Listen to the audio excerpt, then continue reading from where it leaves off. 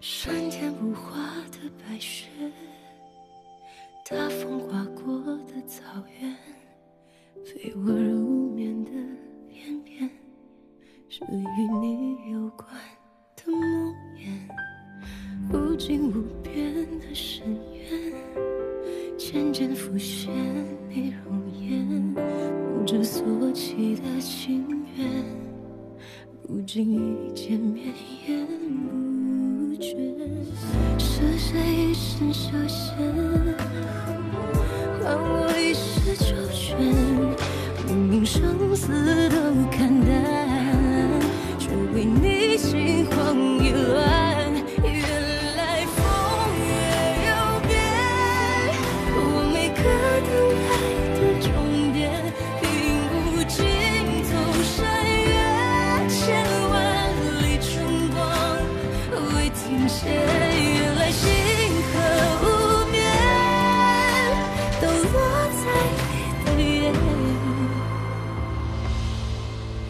牵着你手的时间才值得眷恋。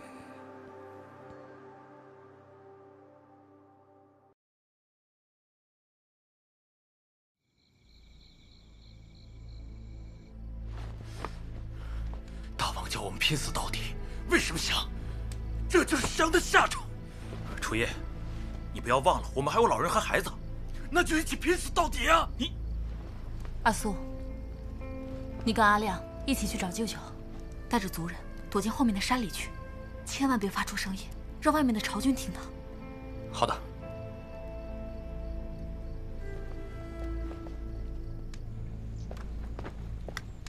将军，什么事？将军，前来叶北督军的人马上就到大营了，我们真的不动手吗？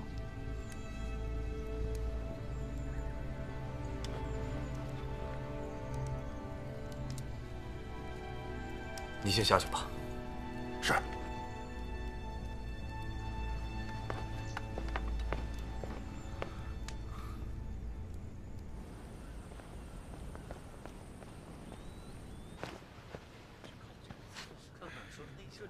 东西先放这儿，我细细看过之后再说。是。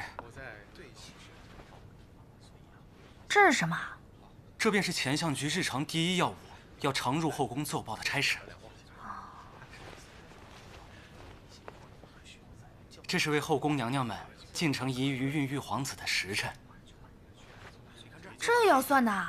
你们大朝军上有多难生儿子啊？叶大人，你可小声点儿。如今陛下尚无子嗣，这可是满朝文武心头的一桩大事呢。彧修明的后宫。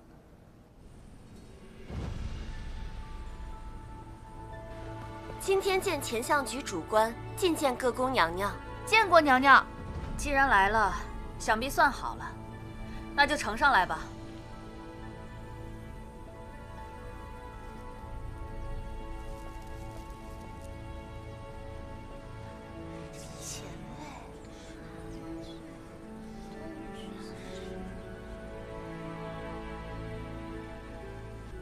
我没什么好问的，先行一步。臣等参见陛下。他怎么会在后宫？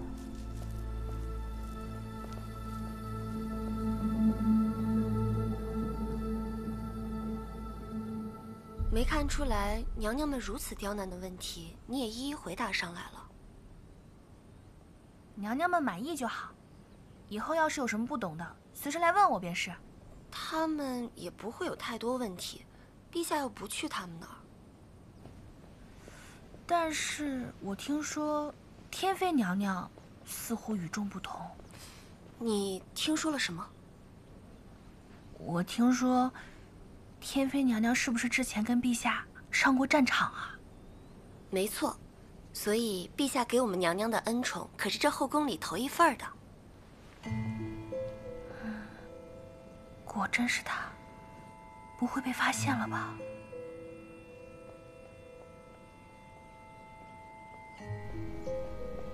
娘娘万安。你去教坊司查一个人。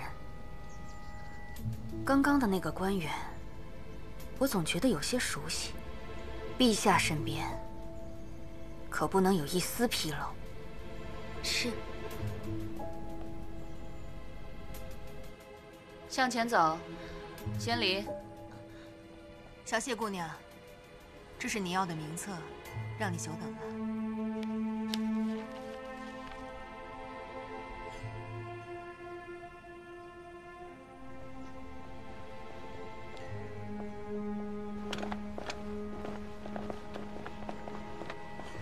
末将参见天妃娘娘。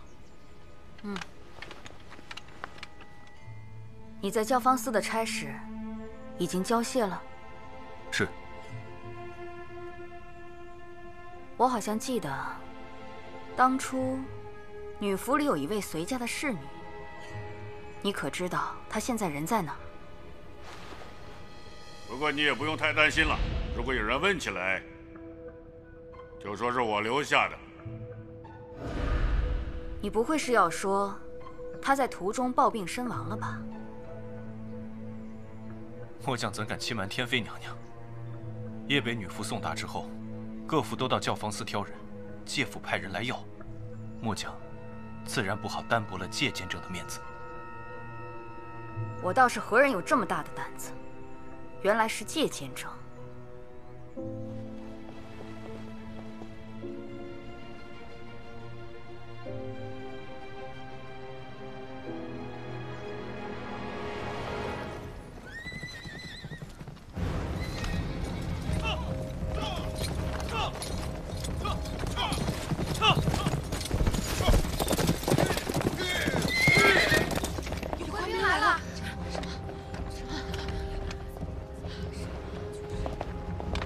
给我搜！逃掉的人，给我找出来！是。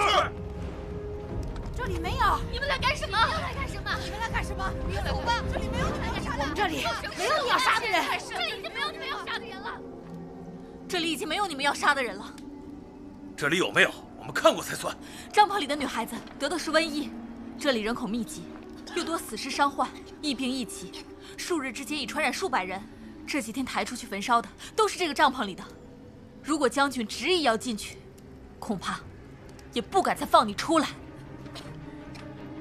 你当我傻是吧？若真有疫病，你有几会拦我？你巴不得我们早些去死才是吧？给我闪开！住手！这里已经没有要处决的人了。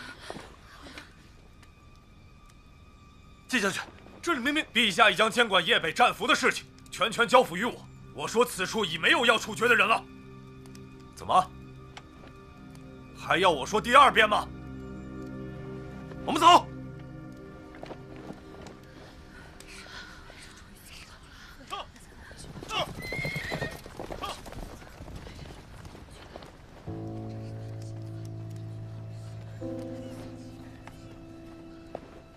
我总会帮你的。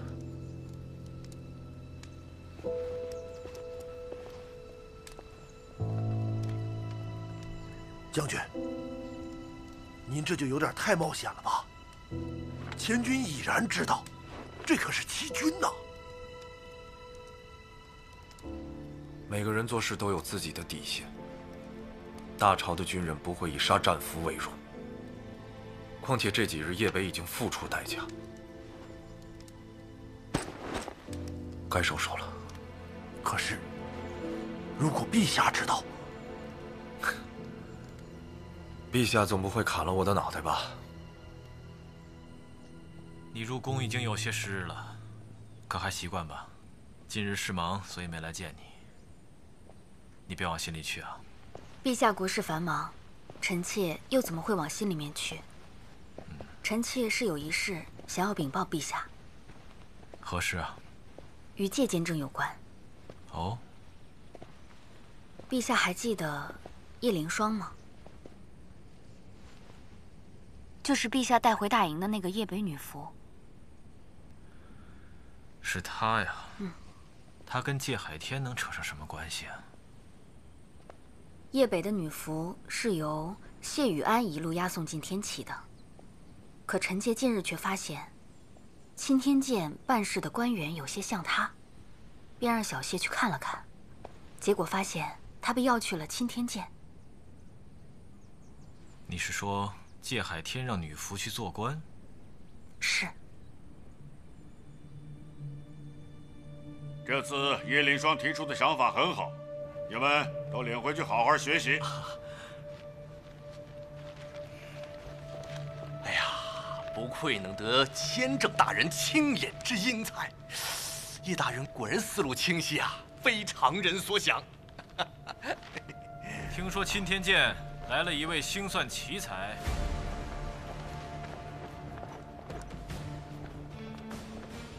臣恭迎陛下。恭迎陛下。陛下亲临钦天监，臣未能远迎，失礼了。若不是朕一时兴起，如何能见到界卿如此青睐的这位叶北女俘？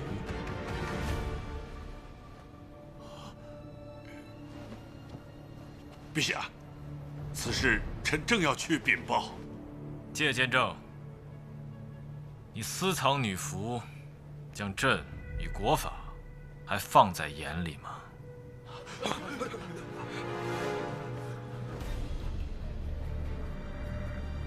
你这一介女俘，如何配得上朕这掌令的官袍？来人，将他官服扒了。是。不必，我自己来。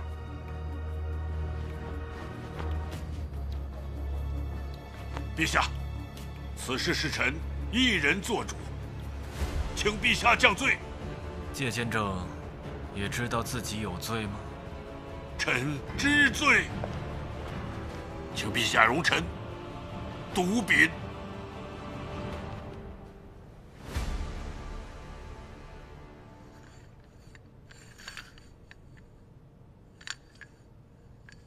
界海天，你最好给朕一个像样的理由。陛下，朱英前日曾寄回家书，说寻遍叶北依然没有找到芳华镜的踪迹，所以臣是想早日测算出结果，让朱英将芳华镜寻回。那这叶凌霜跟这个有什么关系啊？叶凌霜所习的星算术与众不同啊！与众不同。哎呀，界海天呀，界海天，你身为我大朝第一衙署的长官，也是天下第一的星算师，居然会被一个小女孩给骗了？先前朕在叶北的时候，她跑到朕的帐子里头来，告诉朕说她想做大朝的君后。如此雕虫小技，还能糊弄得了朕吗？陛下，臣夜观星象，发现他的星辰力极其强大，只是被人封印，不能施展他的才华。倘若他能解开封印，为陛下所用，对大朝而言也是件好事。此事不必再说。他胆大妄为，就该付出胆大妄为的代价。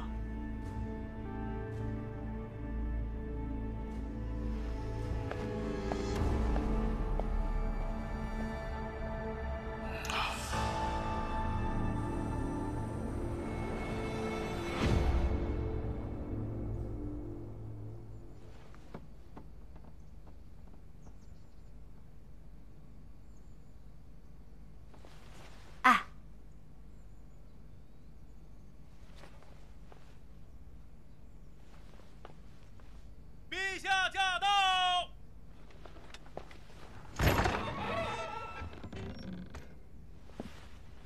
参见陛下。退下吧。是是。朕的朱颜公主，真是久违了。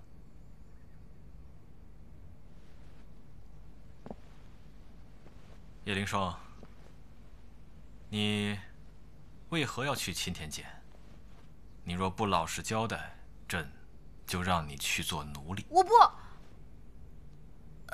我的意思是，陛下这么有眼光，一定不会让我再回去做奴隶的。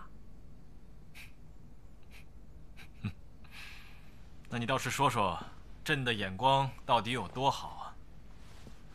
那说到底，我是应该感谢你才对。你看，如果没有你呢，我就不会来到天启；如果我没来到天启，我也就没有机会得到戒监正的指点，对吧？感情朕是把你从叶北带过来，让你拜师学艺的。对啊，你也知道，我在叶北就是个灾星，人人喊打，所以在那边就算喜欢星算，也只能偷学。如今离了叶北，终于可以名正言顺地钻研学问了，这当然就应该感谢你啦。但是我大朝已经有界海天，足以为朕指点江山。这钦天监还要你干什么呀？那只是现在。如果你让我留在钦天监继续学习，说不定以后我能超过戒监正呢。哦，口气倒不小啊。可以，朕给你个机会，让你施展你的能力。谢陛下成全。朕让钦天监给朕算一个星汉大典的吉旨，他们算了10天都没算出来。那陛下就把这件差事交给我去吧，我保证给你早日择得吉旨，早日完成盛典。连界海天都没算出来的事儿，你居然敢一口答应下来？你知不知道欺君是什么罪啊？那如果臣如期完成，也请陛下不吝赏赐。赏赐自然是有的，但是若你10日之内算不出来，朕就以欺君之罪砍了你的脑袋。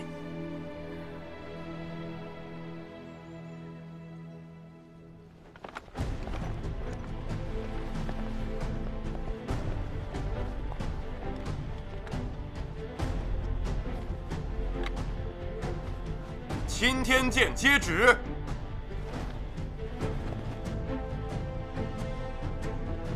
大朝君上诏曰：大朝立国未久，百废待兴，渴慕天下贤才，今有钦天监监正界海天，访得一奇女子，学识渊博，数算通神，海纳百川，无所不容，岂有男女之分，地域之别？唯愿上下一心，共兴大朝盛世万年，遂特赐其名为白鹿，领钦天监掌令衔。钦此。臣领旨。君上万岁万岁万万岁！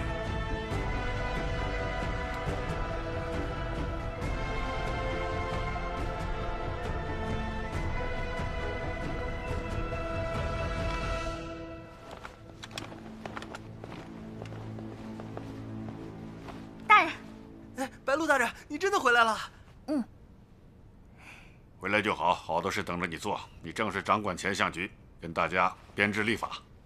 大人，我这次之所以能回来，是因为我应下了星汉大典择吉旨的事儿。胡闹！这样的事你怎敢应承下来呢？卜算吉旨本就不是一件容易的差事，万一大典上出一丁点乱子，负责卜算的星算师要被惩办不说，整个钦天监可能都要受到株连担责。你敢应？钦天监也不可能把这么重要的事交给你去办。管主事，如今是陛下钦点了他，你不让他做，难道是想抗旨不遵吗？怎么是我不让他去呢？是他胡闹，他非要害了整个钦天监不可。我还没开始做呢，你怎么知道我做不好？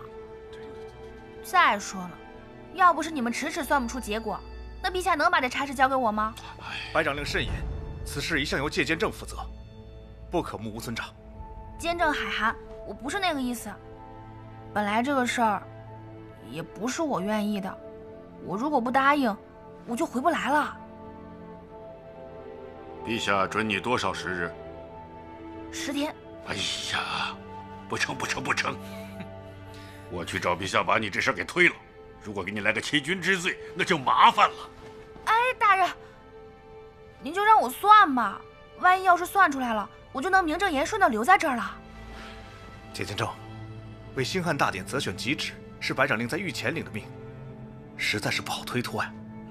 万一到期不能算出结果，自有国法处置。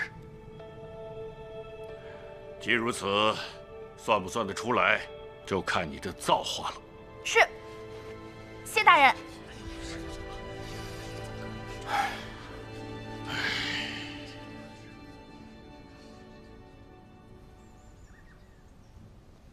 臣妾听说，陛下将叶凌霜送往钦天监封官了。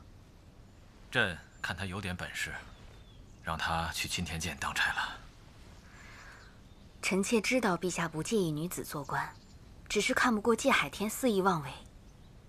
界监正几次三番地触怒陛下，陛下还能如此优容，臣妾只希望他能早日明白陛下的一番苦心才好。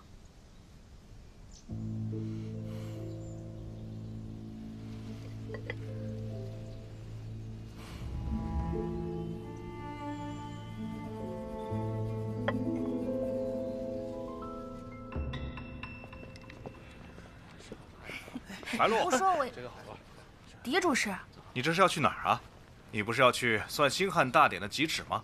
其余的事都不着急吧？怎么不着急？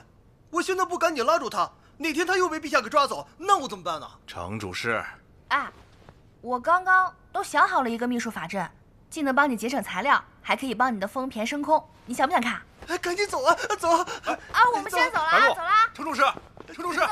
程武。狄主事，你说陛下这个时候突然派白鹿来卜算吉旨，到底什么意思呀？我也不大相信他能算出什么结果来。界监正尚且没有把握，他又怎么担得起这样的重任呢？我不是说这个，我是说呀，陛下会不会对界监正迟迟没能上报有所不满？管主事，如果你有什么疑问，自当写明奏章求问陛下，背后议论，成何体统？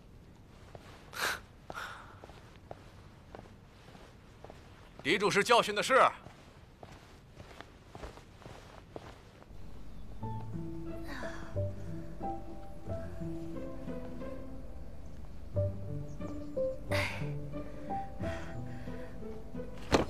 我说你怎么一整天都在外面瞎混？你不是要帮朝皇算吉旨吗？嗨，你是不是没良心？我要不是今天为了给你找法器，你以为我会忙到现在啊？你知不知道，你只有10天可以活了？今天已经过了，你只有9天了，你知道吗？关心我啊？我才不关心你呢！我凝聚身体要那么久，你要是死了，我就算有法器又有什么用？哎呀，你还是让我看看，你找到什么了？那，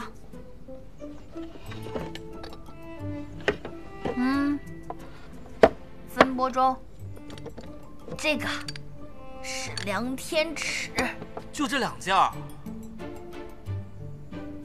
真不知道你死之前能不能帮我凑齐。我明白了，你是不是想让我帮你算吉旨啊？来，你求我，哎，求我一声我听听，你求我，我就帮你。你脑子有问题吧？我能指望你？喂，我告诉你，你可别后悔啊！不靠我，你是算不出吉旨的。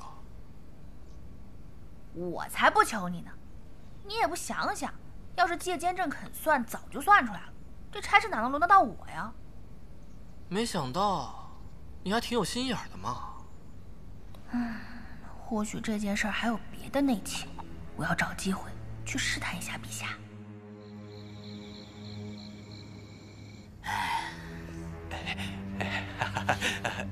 范大人，坐。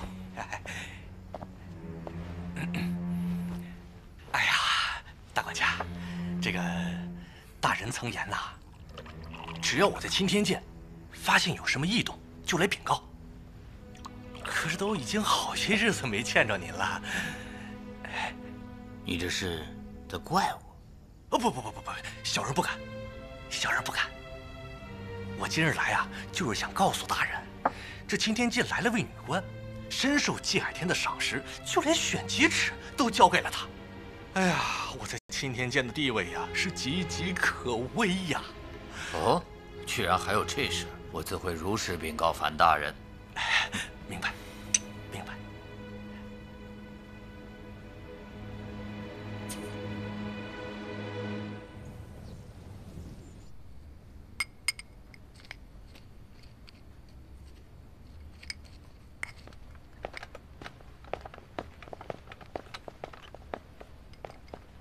陛下，尚书仆射樊如慧求见。何事啊？大典上义利都护的诏书已经拟好了，请陛下过目。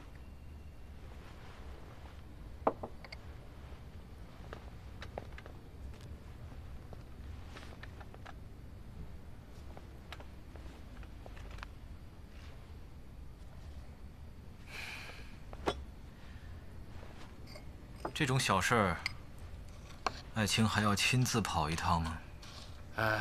臣的确还有些别的事情想向陛下请教。说吧。不知大典吉旨迟迟未定，陛下是否知情啊？知不知情又如何？介监正性情耿介，上次他就在朝上当众顶撞陛下，而陛下却又对他未作惩罚。我怕他是想用择吉旨一事劝谏陛下，可要是兴汉大典不能按时举办，实在是有失陛下英明。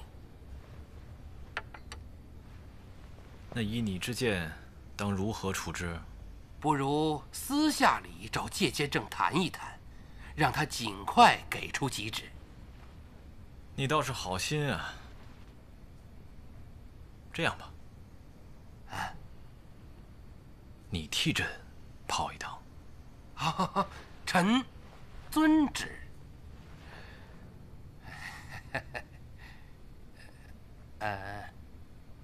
陛下，臣最近在坊间听到一些传闻，也与他有些关系。什么传闻？听说钦天监招了位女官啊。那是朕派去钦天监当差的，怎么了？陛下让他去当差，那是对他的恩典。不过臣听说介监正让他去选兴汉大典的吉旨啊。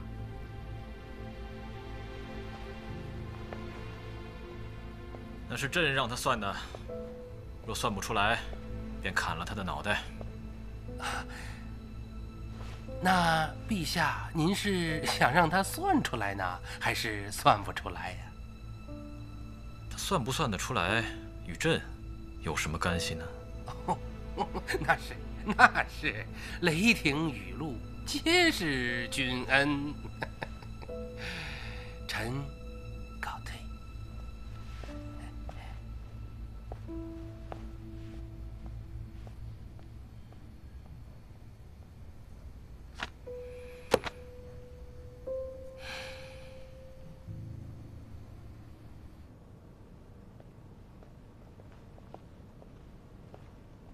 监正大人，这些备选吉旨可都是灵气充沛的好地方啊，就算有点瑕疵，那也可以通过改善地形去弥补。监正大人为何执意不肯上报陛下呢？你说的不错，可兴汉大典毕竟是我国的开国盛典，务求尽善尽美。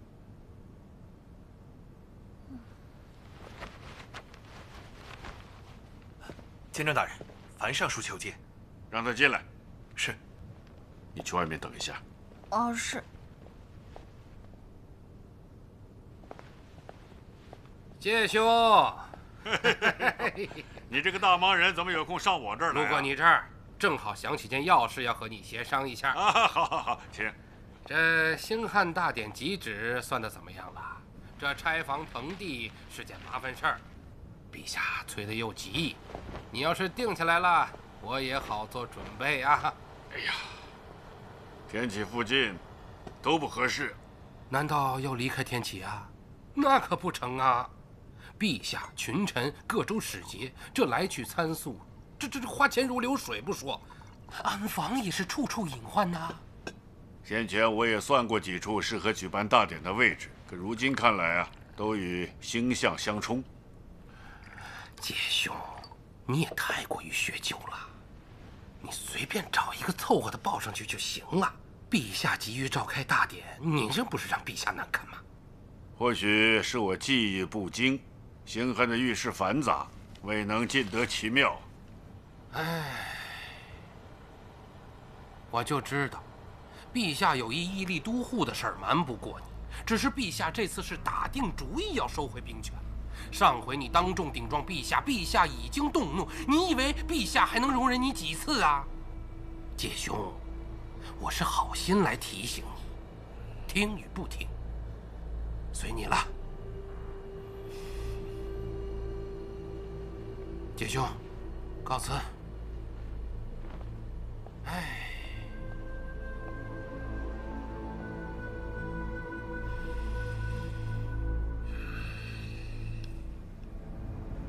原来戒监正不上报急旨，是因为不想交出兵权。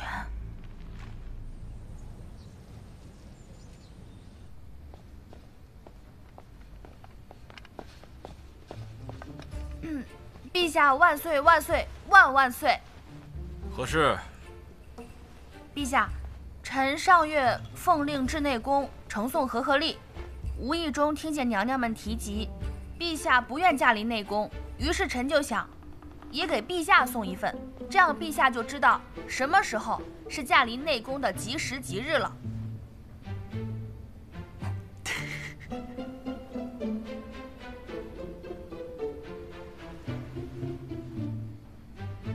你有这闲工夫？朕交给你的差事都办好了吗？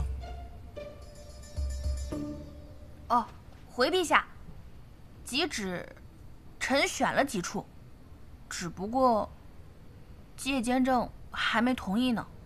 那就是说，还没算出来。陛下放心，臣必定夙夜不懈，殚精竭虑，给您一个满意的答复。朕看你还有这闲工夫，不像是夙夜不懈、殚精竭虑的样子呀。你是这颗脑袋不想要了吧？臣自知，臣的这颗脑袋只是暂时留在脖子上。戒监正心忧陛下要收回兵权，您让我算急旨，本就是不可能完成的任务。什么时候要我的这颗脑袋，您就是一句话的事儿。收回兵权，你是怎么知道的？那天樊尚书来求见戒监正，臣无意当中听到的。还说了什么？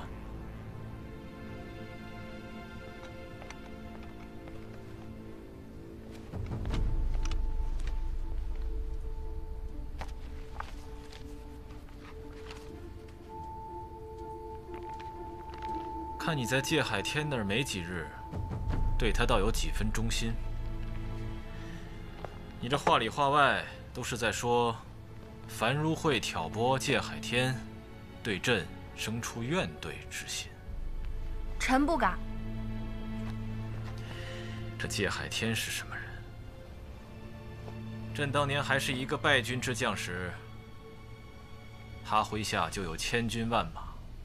难道他是听了樊如慧的话才来顶撞朕的？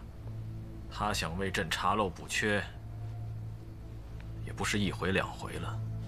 你以为朕不知道？收起你的小聪明，先保住这颗脑袋吧。臣知道了。还不快滚！是。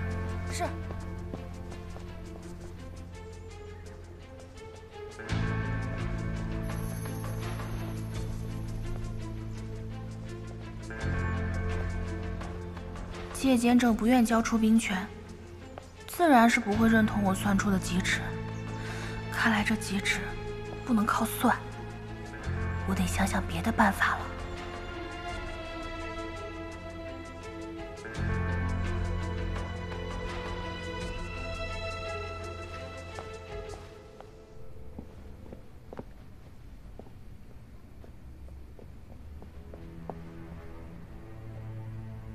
爹，您喊儿子来，有何吩咐啊？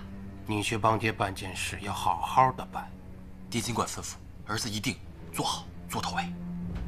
你去查查这钦天监新来的长令白鹿，看看陛下究竟是想让他做什么。我还以为多大的事儿，这多麻烦呀！教坊司出来的女人还能有什么事儿啊？是，儿子立马去办。等等，爹还有什么吩咐？千万不可声张。我办事，你放心。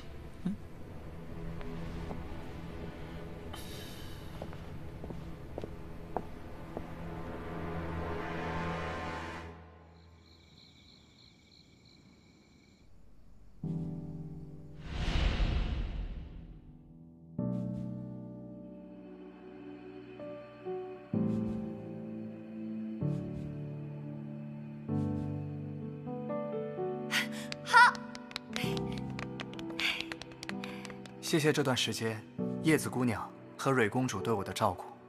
往后你们若来天启，可以来监狱楼找我。151，如果真的可以，我只想拜托你带阿蕊走。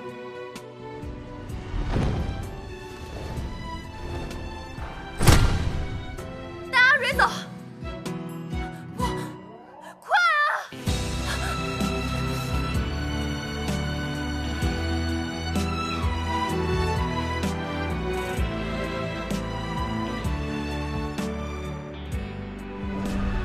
我好不容易算出了芳华镜的下落，你也可以向借监正交差了，为何还是闷闷不乐的？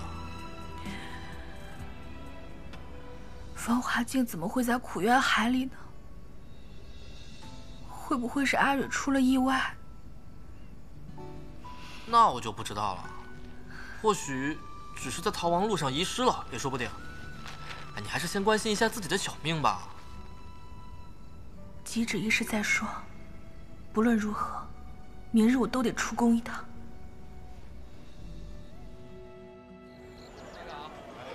这都是新鲜的。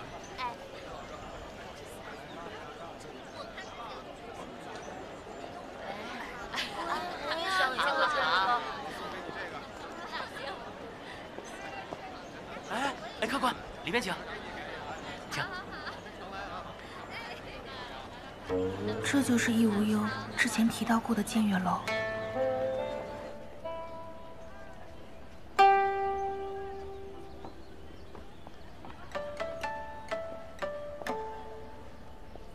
哎，姑娘，请问易公子在此处吗？易公子啊，已经不在天启了，他把这楼啊盘给了我们现在的老板。那你知道他现在在哪儿吗？这我就不知道了。这边请。好。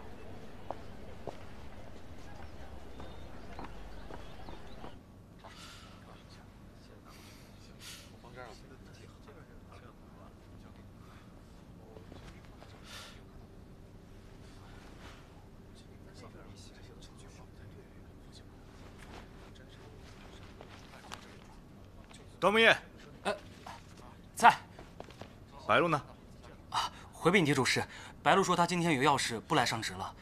狄主事放心，钱相诀的日常要务他已经吩咐过我了，我会好好做的。什么要事啊？选旨就是最重要的事，看舆图不看，跑外面忙什么忙？把他立刻叫回来。是，下官一定转达。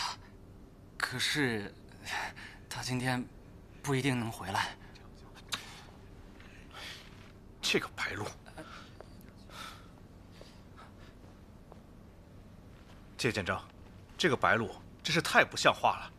陛下钦点他为大典择选吉旨，这么大的事何等看重他，他可倒好，跑出去连个人影都看不到，还请监正下令整顿。你要怎么整顿呢？若今日下旨使他仍未归，请监正从严处理。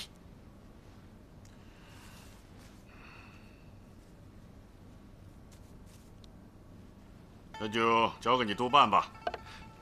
是。你出宫来究竟是做什么的？不会是出来玩的吧？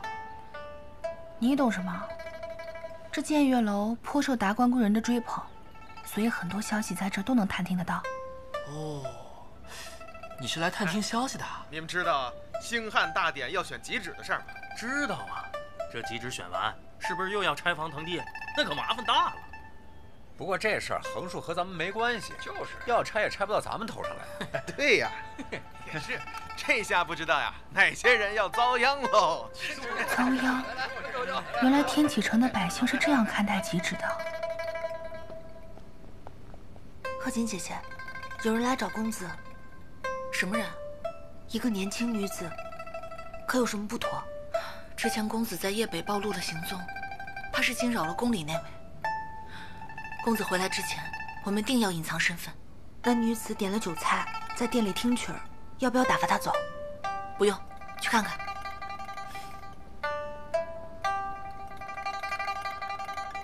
就是她，叶姑娘。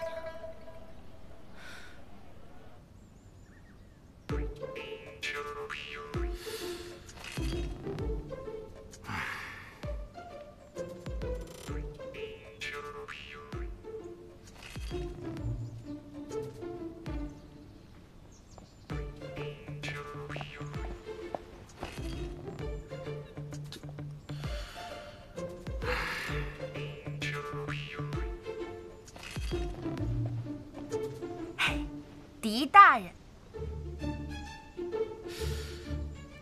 那我去当值了。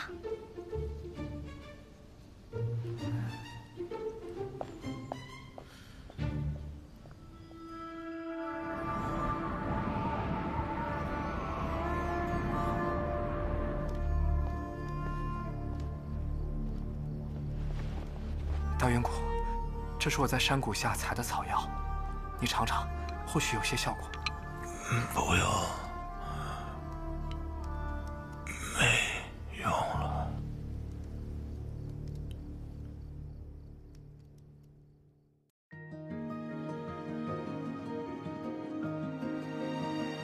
大地未变，日月未识变，苍天未变下宫殿。以时光为卷，星辰为眼，书写永海的光线。去返轮回，尘世找慧根，磨平岁月的折痕。我心有一寸，空有一人，永远不再是耳闻。用繁华换你青春，用青春换你一吻，共赴疆场换天地安稳。用笔勾勒出铭文，随我雕刻出缘分，随我雕刻出诗人身份。人间翻生烟火，从你指尖降落，被心中的山河盘旋四海为歌。用繁华换你青春，用青春换你一吻，共赴疆场换天地安稳。用笔勾勒出铭文，随我雕刻出缘分，随我雕刻出诗人身份。人间翻生烟火，从你指尖降落，被心中的山河还未隔。平分之于你我，是长明的星辰。